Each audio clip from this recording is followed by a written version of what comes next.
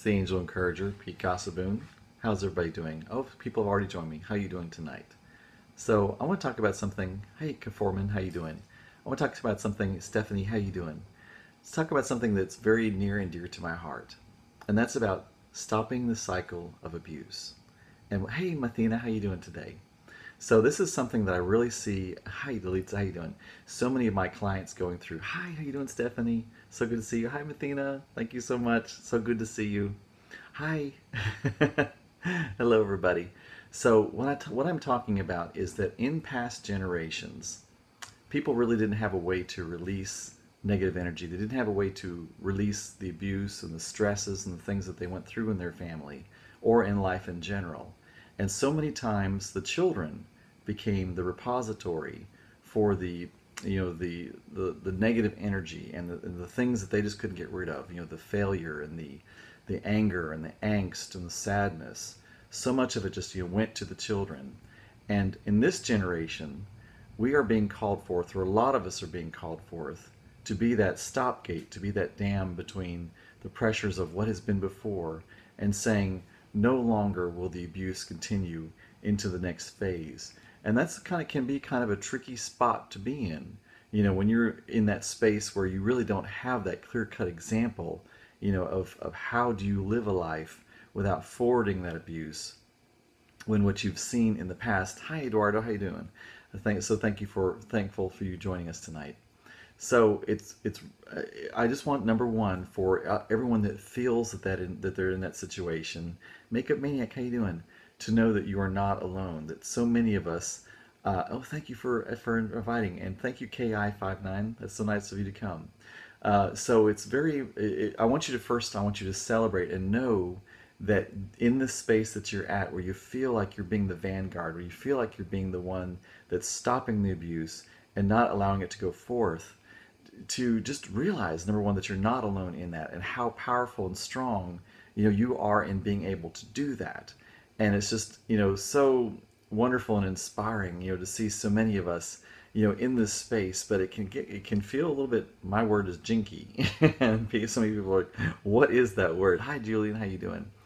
So with angelic help, we can absolutely stand strong and know that we can move forward. So many of us, I know for me especially, I used TV as my way of knowing what is a healthy family, because I had nothing really to refer to. And we can absolutely step into the angelic realm to help us to understand what is healthy and what is not healthy. So one of the first archangels, hi, how you doing? Hey, Donovan. The first one that you can really call forth is really the main go-to for just about everybody, and that's Archangel Michael. And that's about helping us to stand strong in where we are and for us to be, feel protected. Hi, Marshall, how you doing? And the next one I would really call forth would be Archangel Raziel. He's the one, I call him the alchemist. He's the one that helps us to take, past memories and be able to turn them into opportunities, to take, hurts from before and turn them into today's wisdom. So it's really, there's so many, sorry, somebody was just texting me. Okay, I'm sorry. I was being mindful of something else. Sorry about that. And it's really about, and also Archangel Jophiel is actually coming forward. She would like to be acknowledged as well. She's the Archangel of Beauty. She helps us to declutter ourselves and to bring in beauty, and that can even be in our inner spaces, in our mind, as far as decluttering what we have up there, and being able to bring in form and function and beauty into our spaces. Hi, So Alabama. Into our minds, into our cars, into our business lives as well. So so much I want you to first realize that you aren't the only one out there. And I would like to hear anybody that shout out if they feel like they're the generation that's stopping the abuse. If you feel like you're the generation that's having to say, no longer is this abuse going to be carried forth to the next generation. I'm going to be the one that now deals healthily with their children. And so many of my clients are coming forth with different things like cancers and even epilepsy and lupus and a lot of the other autoimmune diseases. And yeah, and they're coming forward with these different types of things in their body that are almost like combating them, and even coming out in pusses and sores on the skin. And it's these eruptions, and it's these these energies that are being held into them that are not theirs, that have come from this family system, that are expressing themselves in all these different types of ways. It's so important to see if you can try to learn how to, hi John, how you doing, to really release these energies. And the number one thing to realize is that this is not your energy. This is something that's been passed down to you from the past generation or the generations before. And it's so much easier to release stuff when it's not your stuff. So first off is to realize that it's not your stuff. If it's expressing in you in some way, it can even be expressing in you in depression and anxiety. It doesn't have to just be expressing itself in your body. It can be expressing itself in all kinds of different ways.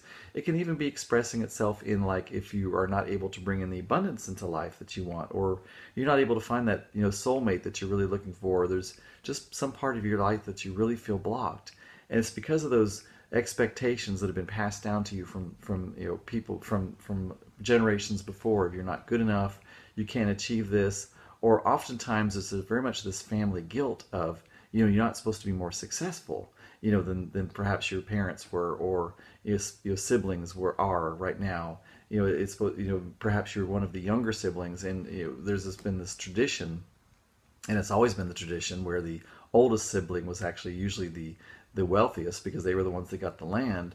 And absolutely. And so it's about realizing that you can be or do or have anything you want. You have the right, you have the privilege, being whoever you are, and just to realize that that's their stuff. You let them have their stuff, and you have your stuff, and not be looking at them or their happiness to bring you happiness. Because a lot of times, when we go forth, when we go onward from where our family systems have been, we start getting all this, we start getting all this judgment and everything. And it's not judgment of you, it's actually judgment of them. Because as they see you succeed and you becoming happy and joyful, then that really kind of puts the spotlight onto them as to, why wasn't I able to do this? Well, that's their stuff, and if they're still alive, then they absolutely have the chance to change their life around into any way they can, but that's their thing. You can't want it more than they want it.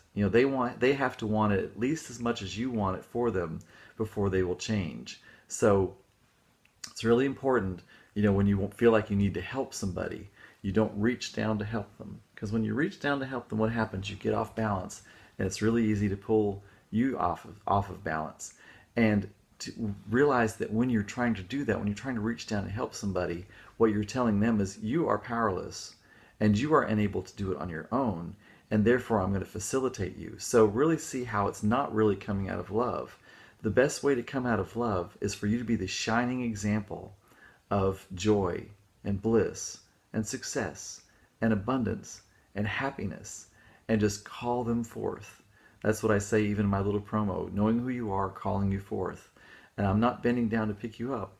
I'm showing you the joy and the peace and love and the tranquility that is possible, and I'm calling you forth to it. And it's just about stepping into that and not. Oh, thank you so much. I'm so glad that you love it. So I want for all of you, I want for every single one of you to be able to step into joy and peace and love, and not let those family systems or even those societal systems to hold you back. Because maybe there's a certain particular, country that you came from, or a particular color that you are, or a particular gender that you are, or particular sexual orientation, or age, or, whatever it is, or hair color, who knows? There's so many different ways that we egoically define ourselves that supposedly hold ourselves back. And none of that is true. You can find somebody that matches any of that criteria and even more, that has gotten what they want out of life, starting from any situation. So that just debunks that right there. So just know that you have the privilege, you have the right to be whoever it is. And if you do right now feel like you're standing there as the wall, holding back the negative energies from the years before and not allowing it to go forward, I want you to acknowledge that. I want you to know that you're not alone in it, and I want you to celebrate the strength that you are now exhibiting, and just be proud of yourself for that, because that is going to be passed down into generations upon generations, passed, the Bible even says the sins of the forefathers, are passed on to the children. And I believe that's really what it's talking about, is that, that so much in the past has been dumped onto the children of before and of today. And so many of you, and I think everybody in this room, has decided that you are going to be you're going to be the wall that stops. I made a very clear decision when I had my daughter back when I was in my 20s that the abuse was going to stop with me. And I was by myself, and I wasn't even all that spiritual. I really wasn't spiritual at all at that time. And it was just a clear decision I made that, in some way. And I didn't know how to be a father. Because I had never had a father. I didn't even really know, how to even express a motherly love, because I really didn't. I was almost born in the wild of doing the change. And not absolutely, that's absolutely. And I'm so proud of you, Mathina. I know you have. I've spoken to you many times, and I completely feel that energy from you, and that's fabulous. I'm so proud of you, and I'm so proud of everybody here in this room, that has decided to do that. I'm not going to talk long tonight because I have been working with different clients today. My voice is kind of going out. I think you can probably tell that.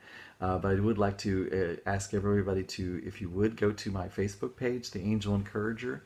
I actually have a poll on there that's asking you, what is it about the archangels that you most want to know about? I would love for you to take the poll. I'd love for you to contact me there. You can totally message me there. You can sign up for my free newsletter that comes out every Sunday. I don't even know what it's going to be on. Oh, thank you so much. I appreciate that. And so please connect with me. Let me know any way that I can help you in any way. And I want to also know that within, I think, a month, I'm going to be having my brand new website come out. I'm going to be doing some different promotions, and I've got some different products I'm putting out there and some meditations. Perhaps you can even tell me some different guided meditations that you'd like to do. It's really interesting. I've been doing guided meditations for people from time to time, and I did one for a lady on Archangel Zadkiel with perfect memory, and she was taking the bar, and she has told me at least 5 times how it pretty much was me that helped her pass the bar. And I'm not taking that on as I did it, but it just helped her to stay in that mindful state of where she didn't think it was all going to be here in her brain, and she was able to stay in that sympathetic zone, as I say, in that relaxed zone while she took the test, and that way she had clear-cut connection. Oh, you love my paisley shirt? This is my favorite shirt. It's the first time I've ever worn it to work. I wore a paisley shirt yesterday, if you remember, and everybody here remarked, and I was like, well, I got a shirt for you to see then. If you think that one was cool, you got to see this one. So, absolutely, somebody said that they would love a meditation. If you'd put on my Facebook page, if you send me a message, of what you would like it to be on, because I am going to be starting to develop some different products. And so, Gypsy in the City, you'd love it. Great. Alrighty. So tell me about, I want really like specific meditations on specific things, whether it's, finding the perfect mate, whether it's, looking for the right house, whether it's, getting the right job, whether it's abundance, whether it's health, whether it's, being able to study for an exam, whatever it is, it can, the more specific, the more I would love it. So if you will do that for me, I would absolutely be so thankful and so grateful. And my eyes are about to close right now, and I'm about 20 minutes from home, so I have to be able to make sure I have enough energy to get myself home. Oh, cool. And I promise that I will connect again soon, and I love all of you. I want you to know the angels love you so much. I can't even express to you how much the angels just adore each and every one of you. I want you to have love, peace, and release. Talk to you soon.